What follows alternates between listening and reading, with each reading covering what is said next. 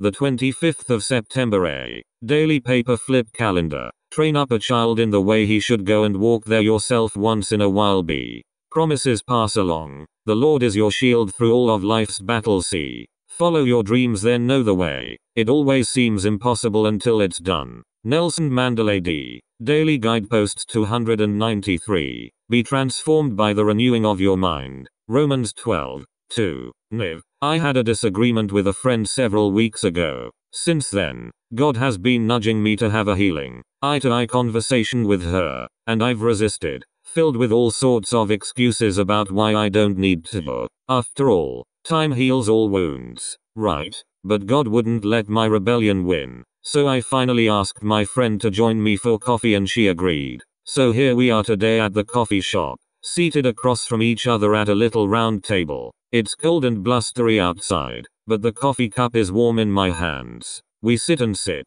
and at first our conversation feels a bit awkward. Gradually, we go back to that time and place and start to untangle parts of it. I try to explain myself and apologize for getting emotional. We agree that we don't want to get stuck in this broken place. We want to move forward. Eventually, we're even able to laugh at our fallibilities, which we often try to hide. Finally, we pray, hug and head for home. I sit still behind the steering wheel for a few moments, wondering why I resisted God's nudges so long, because being on the other side of this kind of open-hearted conversation not only humbles me, but also brings me freedom and hope and the potential for a more meaningful friendship. Lord, even though your way may not always feel like the easy way, it is the right way and makes me both a receiver and giver of your grace. Carol Kuykendall. Digging deeper. Matt 5:21-26.